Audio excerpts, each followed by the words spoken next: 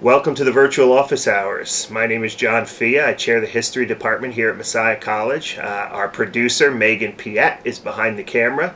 I have the founding fathers with me, and we are in the middle of a series on how to be a public scholar. Now, if you looked at our last couple of episodes, we talked about sort of defining what a public scholar is.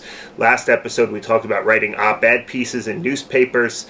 Today, we want to talk a little bit about blogging and why scholars should blog, or why it might be to their advantage to blog, and why blogging may be a good way to reach public audiences. As some of you know, I write a blog called The Way of Improvement Leads Home.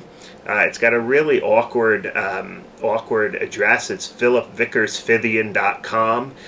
This blog, and I've talked about this blog before in previous episodes of the office hours before we started this series, but this blog really started as a blog to promote my first book called The Way of Improvement Leads Home, and it was about an 18th century farmer named Philip Vickers Fithian, thus the philipvickersfithian.com address for the blog. But blogging can be a form of public engagement for historians. Why should you consider blogging? Well, think about blogging as a way to share your ideas, your history-related ideas with larger audiences.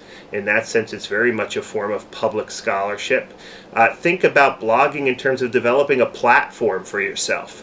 It seems now more and more publishers, if you want to write books, publishers are looking for authors or potential authors that have some type of online presence, some type of online platform. So, you know, if you have a series of readers who read your blog every day or every week and so forth, that's going to attract publishers, and they're going to say, hey, this person already has a built-in audience. He or she could use his or her blog for promotion and these kinds of things. That's what I've tried to do with my blog. My blog is sort of like a blog slash website. I have not only my daily blog at the center of the site, but if you look closely, you'll see I promote my books on the right side of the screen. On the left side of the screen, I have information about myself, speaking engagements, and so forth. And it really gives you a sort of public presence that then can move beyond the blog into other forms of public scholarship in terms of speaking and writing opportunities. I think it's good to blog too, because you just get in the discipline of writing daily. Even if it's a few sentences here and there, it's a good habit to get into. Now, what is my blogging philosophy? Different people have different philosophies when it comes to blogging. Some people may post whenever they feel they have something important to say. Some people may try to post something once a week. I am a much more active blogger than that. If you read my blog carefully, though, you'll notice the majority of my posts are really kind of links to other posts that I kind of riff a little bit on. You know, maybe write a sentence or two or three to set the link into context, and then I usually offer what I call a taste of the particular link, so that it sort of whets your appetite a little bit, and maybe you'll click and go and read more about that link. I try to write 2, 3, sometimes 4 or 5 posts a day. A lot of them are just these links. But that attracts an audience, and people come back daily to see the kind of things that I'm thinking about and writing about, or maybe even links that I'm, you know, by writing it on the blog, I'm endorsing certain links or challenging you to think about certain ideas. And then usually when I have, when I build an audience, then when I really do have something to say on my own, you know, an original piece of some type, an original post, some longer reflections, the audience is already built in.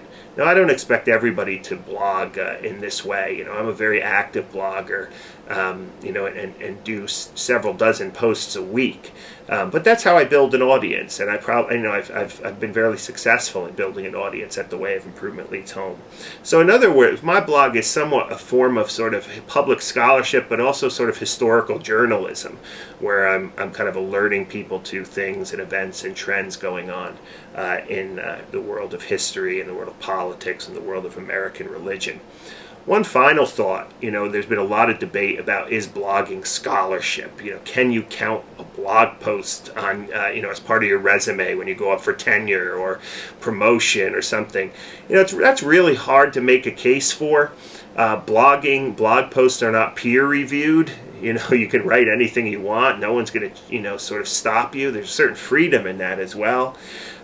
You also can't really develop thoughts in any deep way when you're writing blog posts. They're just more, it's more a place to sort of put ideas, you know, that you have that maybe will germinate later or you'll develop later.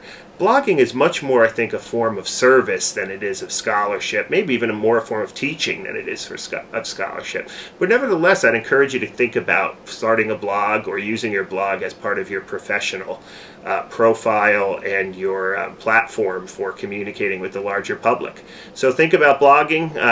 Let me know. Email me if you have any questions about the blog or how to set things up. Be happy to answer them. And we'll see you next time on the Office Hours.